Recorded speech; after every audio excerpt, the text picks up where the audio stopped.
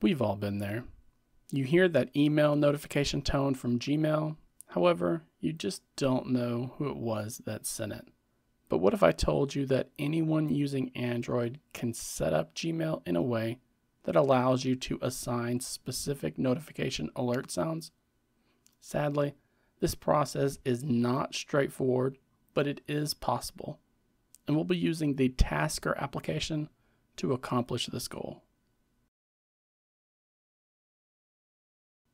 Honestly, you would think that such a feature would be built right into the Gmail application, right? And it's interesting to learn that at one point in time, Gmail used to have a feature that allowed you to create a label, assign a specific ringtone to it, and then you would hear that alert rather than your default sound. But as Android has evolved and it has gained certain features like notification channels, the ability for Gmail to offer such a feature just disappeared. Anytime you look up this task, you're going to get some instructions from forum threads or an AI summary that seems like it's going to be an easy setup. But it's actually just a dead end since the options are no longer there within the Gmail app. And I'll also say that I'm not the biggest fan of Tasker either. I have always felt that the user interface was too complex for what most people are going to accomplish with it, but I do respect the history that it's had within the Android community, and I'm proud to have been able to watch it evolve over time. I always try to create tutorials like these with free apps so that the guide doesn't end up leaving anyone out, but as of right now, this is the best path forward for the task at hand. I am welcome to hearing any other solutions though. So if you know of ways to play different notification sounds for different email addresses that send you an email through Gmail specifically, then let me know in the comment section below. As of right now, the Tasker app is priced at about $3, and at that price, I highly recommend anyone pick it up who has any interest in setting up automation on their device. And for anyone else who thinks Tasker is too difficult to set up, I'll be able to walk you through every step along the way here in today's guide. The first thing that we need to do is create the filter within Gmail to assign a custom label to emails that come from a specific email address. And this is done by first loading up the Gmail website within a web browser. And if you do this on the phone, you will need to enable desktop mode from this drop-down menu before you gain access to the feature that you need to find. So when you load up Gmail through the website, look up at the top and you're going to see a search field. And at the far right of that search field, you'll see an icon like this. So we're going to tap on this icon, and that's going to bring up a form that looks like this. So what you want to do is add the email address that you want a custom Gmail notification tone for. You want to add that email address into the From tab. So right here, I'll go ahead and add my work email. And then we're going to tap on the Create Filter button within that form.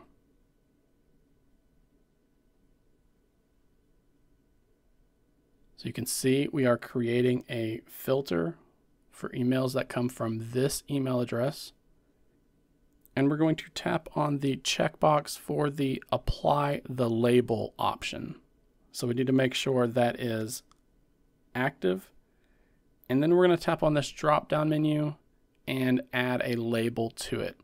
So you can set it to a previously created custom label, or you can create a new label from here.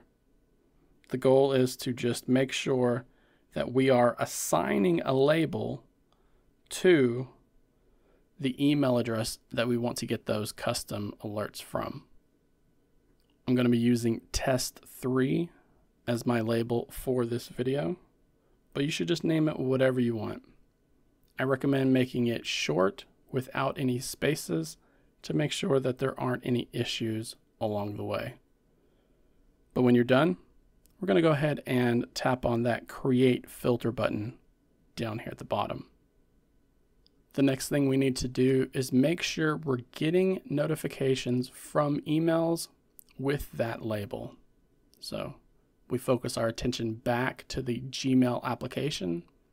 And again, we're going to dive into the settings area. So we tap on the hamburger menu in the top left corner, scroll down that menu, and you'll find the settings option from there. That will take you to a page with a menu that lists general Gmail settings and settings specifically for your email address. So we're going to tap into your actual Gmail account that's listed there. Then from here, we scroll down a little bit and we're going to tap on the Manage Labels option. And this page is going to list every label that you have added to Gmail. So go through this list and find the label that you created for that special email account. We're going to tap on it and you're going to have some options here. The first thing that we need to do is make sure that we are syncing these messages. So you're going to tap on this option up here at the top, and then you can either sync the last 30 days or you can sync all of them. It's up to you, as either of these two choices will work with the rest of this setup. Once you have sync set up, we're then going to enable both of these checkboxes. So we do want label notifications, and we want to be notified for every message in that label. So make sure both of these are checked. Now, to accomplish what we actually want here, we need to have two apps installed. We need to have Tasker, and we need to have a plugin for Tasker called Notification Listener. And I'll have links to both of these apps down in the video description below for anyone who needs a quick way to find them. The plugin is actually free, and Tasker just costs a few bucks. So let's go ahead and open up Tasker. And the first time you open it up, you will be asked to grant the app a few permissions for it to work properly. So go ahead and do that. And you're going to be asked if you want the simple setup method or the full advanced user interface. And we're going to go with the full advanced interface so we have access to all of the features. Go ahead and look at the bottom right corner for this plus button. We're going to tap it, and then we're going to create a new profile here. From this drop-down menu, we're going to select an event. And as that event, we're actually going to scroll down and choose plugin. Now, since you have Notification Listener installed, you'll see that in the list. So we're going to tap on that, and that's going to show another drop-down menu where, again, we're going to select the Notification Listener option. We're going to tap on the pencil icon here to go to the configuration page. And then from here, we're going to tap on the app selector icon here, which is this grid of dots. This will give us a list of our apps that we have installed. We'll go through here, find the Gmail application,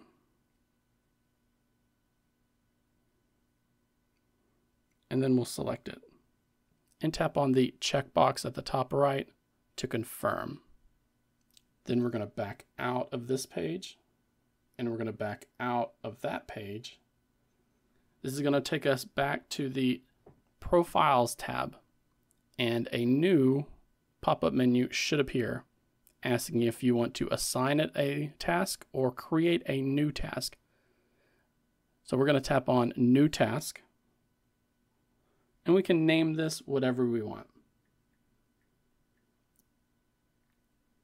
So at the task edit page, again, we're going to tap on the plus button in the bottom right corner. And we'll scroll through this list so that we can select the media option. And then from this list, we're going to select play ringtone. So we're going to have a type listed up here at the top. We're going to change that from alarm to notification. And then we're going to tap on the magnifying glass icon associated with that sound. It's going to do a media picker, so we can actually find a notification ringtone that is unique and very easy to distinguish from others. Once we have selected that, we tap back, and we have a very important step here. We have an if option with a plus icon next to it. So this is going to set up a conditional because we don't want this to play every time we hear an email come in. We only want this to play when emails from a specific label or from a specific email address come in. In this left column, we're going to make sure the value says percentage NLSUBTEXT.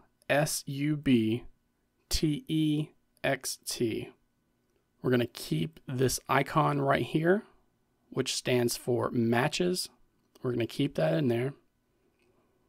And then in the right column, the second value, we're actually going to type in the label that we added in Gmail.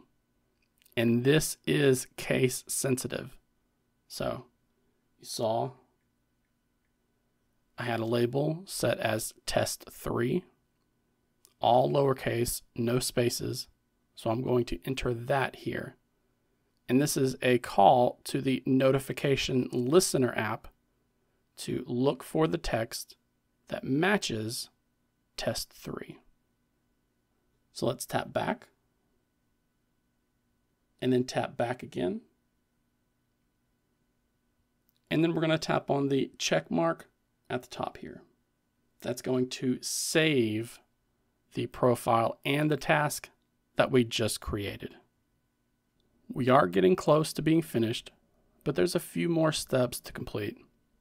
The biggest right now is granting permissions that are asked by the notification listener app. So go ahead and open it up. You'll see a pop-up appear asking to grant a few permissions. So follow the onboarding process and make sure that this app does have access to your notifications. From here, there are a couple of routes that we can go through. Firstly, the way things are set up right now, your Gmail app is still going to play the default notification sound when an email with your custom label is sent. So, if we keep things the way they are right now, the Gmail app will play that default notification sound when the email comes in, and then the custom sound that we set up for Tasker will not be able to play since there's already a ringtone that's being played. To work around this, one option is to set up a delay within the Tasker task screen. So we do this by making sure we're on tasks and we're in the task that we created for our profile. We tap on the plus button in the bottom right. And from here, just search for the word wait. We have a wait option that we can select. And from here, we can set this to wait 5 seconds or 10 seconds or 15 seconds, however long you think is okay for you. The goal is to give the app plenty of time to finish the initial alert from the Gmail app and then follow it up with that custom one. Now, this will end up creating a double notification sound situation. And that's not really the end of the world. If you leave things here, and that's completely understandable, that you'll just know that if you don't hear a second tone after that initial Gmail stock notification alert, then it wasn't from that person or from those people that you have this set up for. Once you have this set to the time that you want, we tap the back button so that it's actually added to this list. But then we want to move this to happen before the ringtone is played. So we long press and then just slide it up. So now we have a wait 15 seconds, and then we're going to play this ringtone. If you don't want this set up to have two notifications playing, then there's another way that we can go about this by simply muting the notification sounds from the Gmail application in general. That way, the tone from Tasker is the only one you will hear, and it will only play when it detects that an email from your previously set up label has been received. So we don't need that wait line here. We can remove that, be sure that's saved. You can then launch the settings application, find the apps section, dive in there so that you can locate the Gmail application. From here, dive into the notifications area, and you can actually disable the sound and vibration for the Gmail app. Your app notification will likely look different depending on which phone you have. So making that app silent for that email address can look different depending on which OEM made your phone. So now that we have set this up, let's give it a test. Try to remember back to what the custom ringtone sound that I picked. I have sent that email.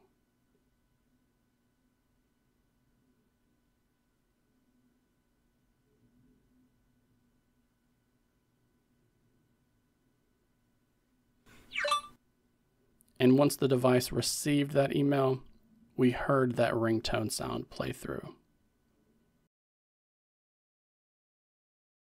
There's a lot that you can do with this type of setup, and you just saw how complex it can be.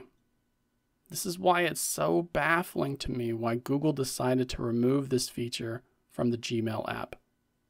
However, with that said, they could have easily developed Gmail in a way that could have allowed this type of customization while making it much, much harder for third-party email apps to offer it without them having to bake that functionality right into the app itself.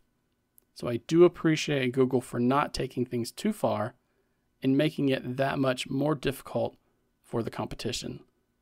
Because that's what is required here if an email app were to offer such a feature. The app developer has to code this into the app itself, and it's just not something that every small team has the time or resources to do. So, if anyone had any trouble following along with this guide, then please do not hesitate to leave a comment down below to ask for help. I cannot promise that I will be able to reply to everyone, but I will be here anytime that I am able to help. I do need to ask that you give this video a like to help spread the word, and to subscribe to the channel too, if you haven't done so already.